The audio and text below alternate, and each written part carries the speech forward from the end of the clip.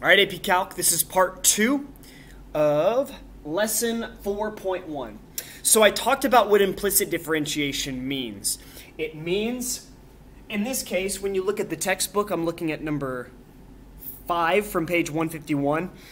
It says, assuming that the equation determines a differentiable function f such that y equals f of x, find y prime. So they're basically saying, find d of dx. So compute d dx to get y prime. All right, so on both sides of this equation, I'm finding the derivative with respect to x. So if it's a function with x's in it, it doesn't create a dx dx. And if it did create a dx dx is basically the same thing as 1. If it takes the derivative of a y-defined function, there's going to be a dy dx that comes out of it. So let's take a look. The derivative of 5x squared. Do we need to use something special like product rule? No. You can bring the 2 down. That'll be 10 times x. Subtract 1 from the x power, and you're done. The next part, we need product rule.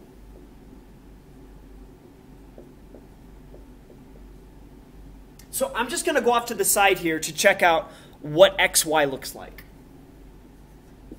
So if I were to take the derivative of just xy, just that little piece right there, I would have to do product rule. So rewrite the function in black, derivatives in red. So product rule is the first times the derivative of the second. What is the derivative of y with respect to x? Well, it's just 1 times dy dx.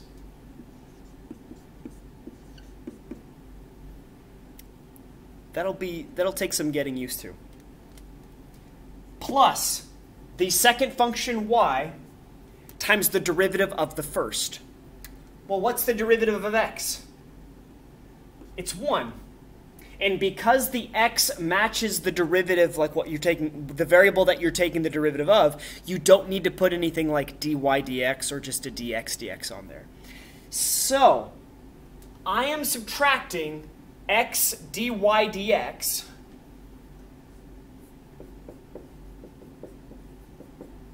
plus 1y.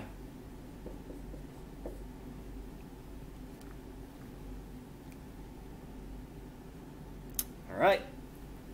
Next part, you take the derivative of y cubed with respect to x, means you can treat this like chain rule. Bring the 3 down, rewrite y squared, and then take the derivative of y, the inside, with respect to x.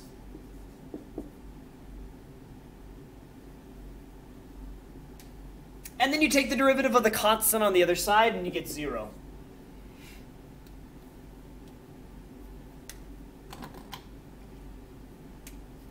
All right, so now the name of the game is we need to do some algebraic manipulation to get dy dx by itself.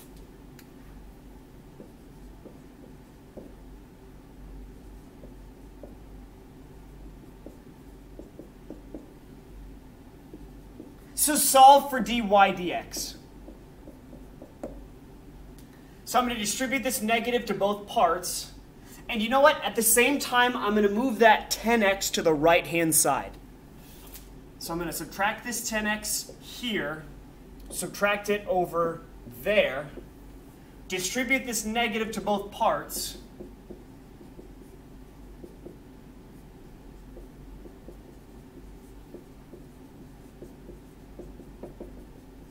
And that's what I come up with.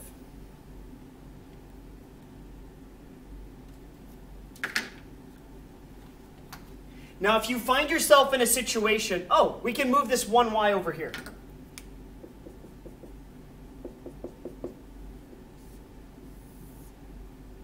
So you know what? Let's clean this up. Let's just call this y minus 10x. All right, you notice that this expression right here, both of them have a dy dx. If you encounter that situation, you can factor the dy dx out because they're just being multiplied by variable expressions. So factor the dy dx out, and you're left with negative x plus 3y squared.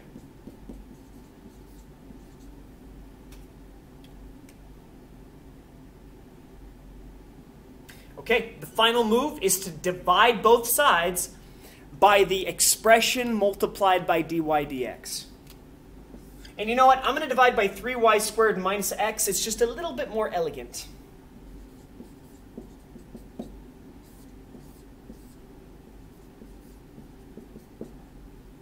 All right, we can't simplify the right-hand side anymore. So dy dx is equal to this expression. So I'm just going to I'm going to put the dy dx over here so I don't have to rewrite it again. And that's that.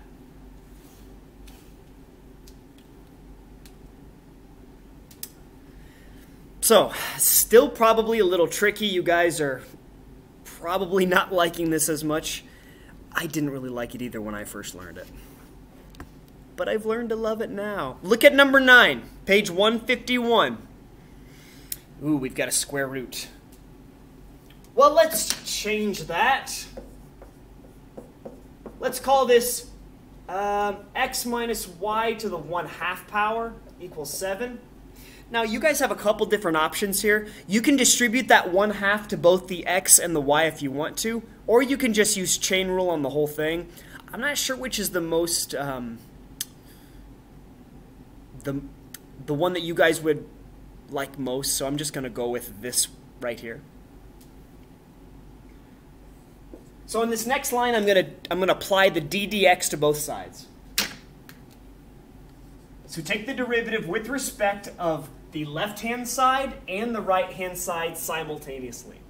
So this first one's pretty straightforward. The derivative of x squared with respect to x is 2x. Over here, we've got to use chain rule, so you bring the power down, rewrite the middle, take 1 away from the power, and then multiply by the derivative of the expression inside. What's the derivative of x, y? Well, fortunately, we already did that. So the derivative of xy is going to be x dy dx plus y.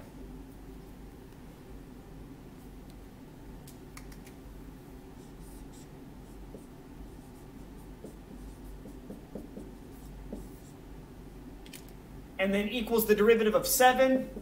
Constant rule says that's going to be 0. Hopefully what's in the red here, I didn't gloss over that too much. I just figured we found it on the previous problem, so there's no need to reinvent the wheel. So the first thing I'm going to do is I'm going to take that 2x and subtract it and move it to the right-hand side.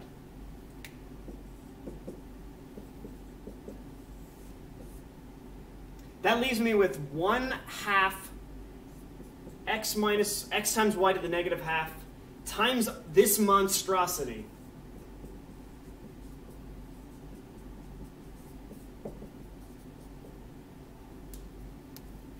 Now here's the thing. I didn't distribute the left-hand side. I didn't distribute this whole thing to this part here because I'm thinking to myself, I think I can get rid of that a lot more easily and a lot more elegantly than by distributing it. Here's what I mean. You can get rid of this half on the left by multiplying both sides by 2. Multiply the left by 2. Multiply the right by 2. So it completely cancels this out.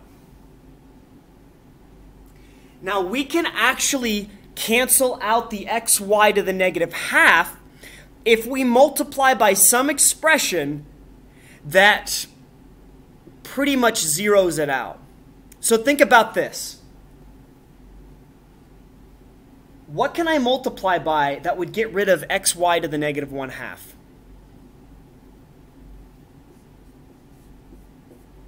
Well, what if we multiplied by xy to the positive 1/2? Xy to the positive 1/2 times xy to the negative 1/2, powers of the same bases, add the exponents, you get an exponent of 0. Anything to the 0 power is 1. So by multiplying the left by xy to the 1/2 and the right by xy to the 1/2, you essentially get rid of both of this part and this part, leaving you with x dy dx plus y equals negative 4x times xy to the 1/2 power.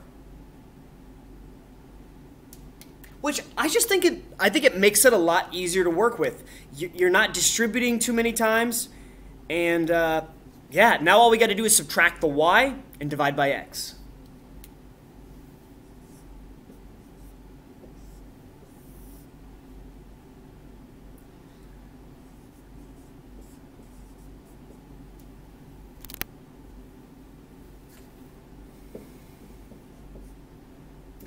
And I'm going to change this xy to the 1/2 power back to root xy. Just because. And then there's an x here, so I'm going to divide both sides by x. So divide this part by x and that part by x. And your final answer, you can get rid of this x with that x.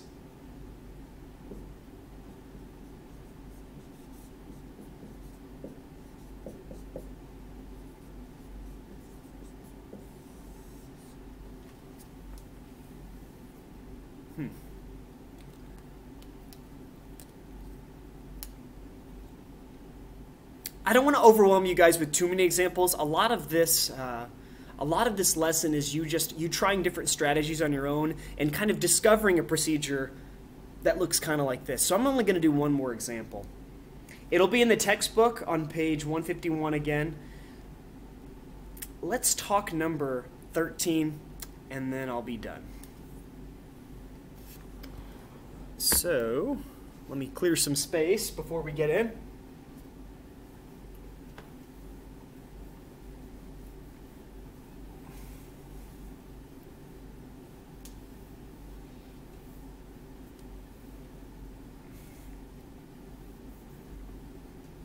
All right, shout out to my good friend Stephen Osborne. It's his birthday today. He's got a PhD in mathematics, and we worked a lot together back in college, so I don't know why I thought to just say that now.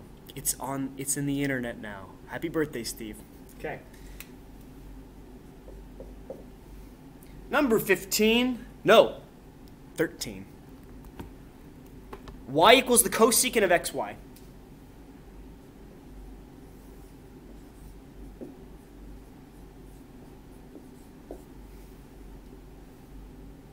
All right, so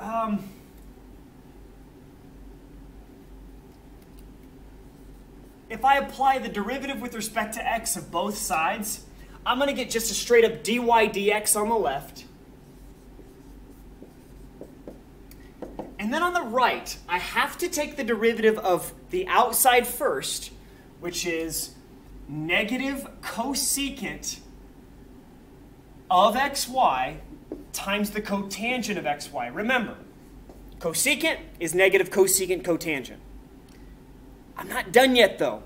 I now have to take the derivative of the inside, which is xy, which we've seen it twice now. In red, right here, that's the derivative of xy. So x dy dx plus y. X dy dx plus y. Wow, okay. There's a lot going on here. You got a couple different options. Sorry, there's a big glare right there. I don't know if we can fix that. We'll just deal with it. So think about it like this. There's a coefficient of 1 in front of the dy dx. We need the dy dx here to be with the dy dx here. Now, before we distribute this entire expression to both parts here, I'm thinking to myself, maybe we can multiply by something similar that would neutralize a cosecant and a cotangent. So what would neutralize cosecant? What would make cosecant 1? Well, it's the flip. It's the reciprocal of sine. So I'm going to multiply both sides by negative sine of xy. So if I do that on the left and I do that on the right, that creates a 1 in place of the negative cosecant xy. So this has basically canceled itself out. I can do the same thing with cotangent by multiplying by its flip, tangent. So times tangent xy on the right times tangent xy on the left, and now you got 1. So I'm not saying that this makes it completely obvious or takes care of all the intricacies of the algebra here, but what it does do is it shows negative sine of xy tangent of xy times 1, so it kind of absorbs the 1 completely, times dy dx. And that equals x dy dx plus y. So now I can move the x dy dx on the same side of the equation here. So minus x dy dx minus x dy dx. Okay, you go on. And there's a y over here. Now, I hope you guys can see this. I almost color-coded it. The dy dx in red factors out completely.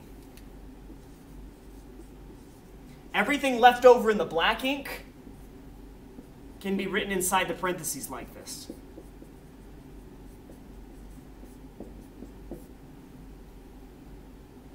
Okay, divide both sides by the black ink expression. Divided by negative sine of xy, tangent of xy, minus x on both sides.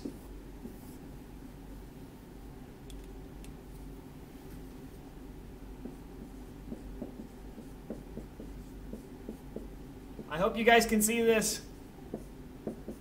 Okay, this is my final derivative.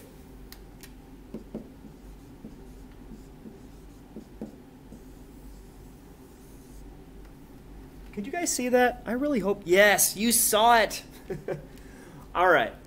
You know what? I think that suffices this lesson for now. You might encounter some frustration with this just because the algebra can get very, very thick if you're not thinking in terms of simplification first. So that's all I got. Hopefully you guys get something good out of this. And as always, thanks for watching.